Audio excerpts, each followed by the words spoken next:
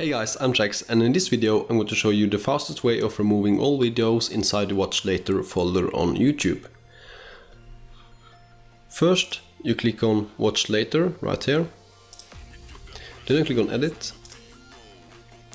and then you open up the browser console.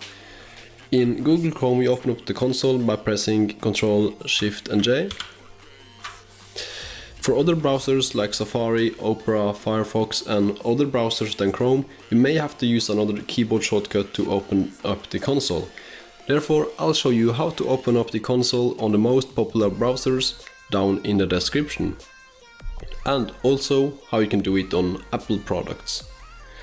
When you have opened the console, copy the code in the description and paste it into the console. Then you click on Enter.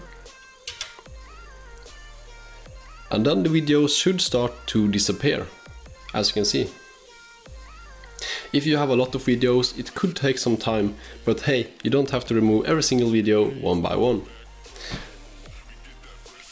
Please leave a like, comment whatever you want, and yeah, see ya guys.